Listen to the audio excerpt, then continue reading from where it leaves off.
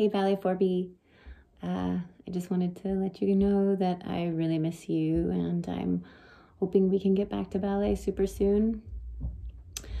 I think it's really important for you to keep taking ballet, so you're at a level where you can easily follow along with any of the classes that people are giving online for free on Instagram and YouTube and Facebook and all of those places.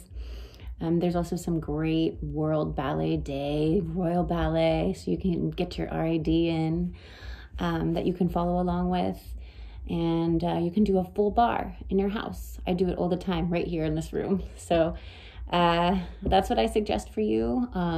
I also suggest doing those rises that we do in class, the up and two and down and two, and then turn out, up and two and down and two, and then on one foot and then on the other. I think those will help you really keep up your strength and your ankles and your core. And other than that, stay happy, stay healthy, and I'll see you soon, I hope.